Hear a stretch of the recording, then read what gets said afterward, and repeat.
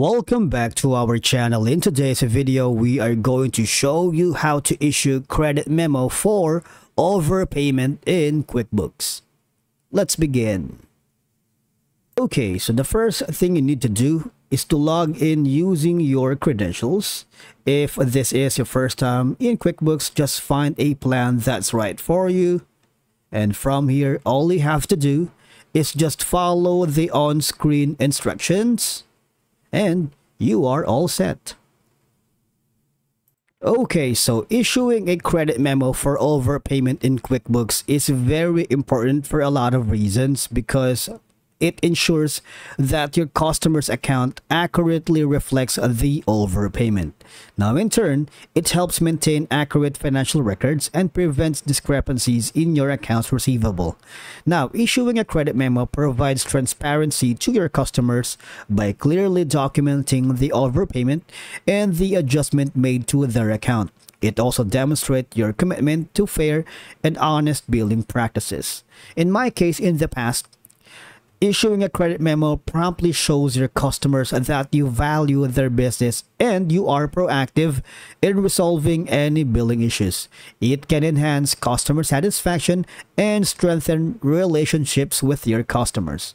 For us to be able to do that, it's a straightforward process.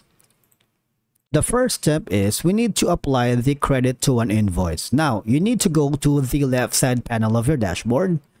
Now, my interface might be different from what you have, but obviously you just need to go to New and click on Receive Payment under Customers. And from here, all you have to do is select the customer, and then the credit and the invoice.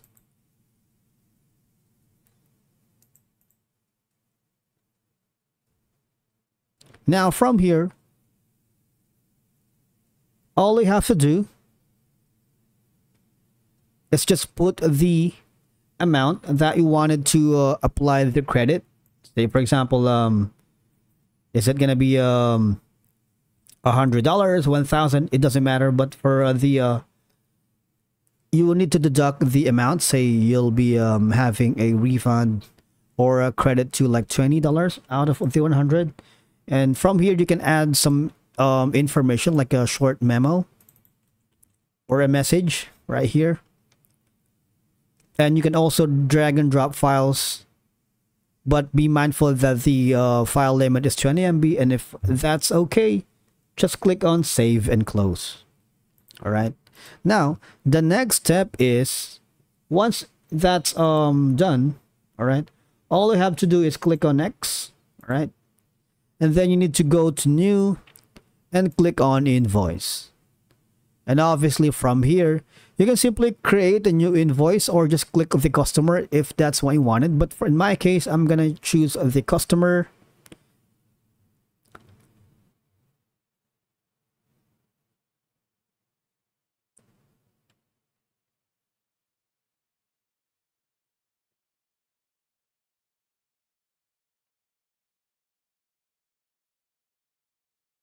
And then just let them know that they're going to be receiving the payment. All right, just choose the product. Say, for example, this is going to be a receive payment.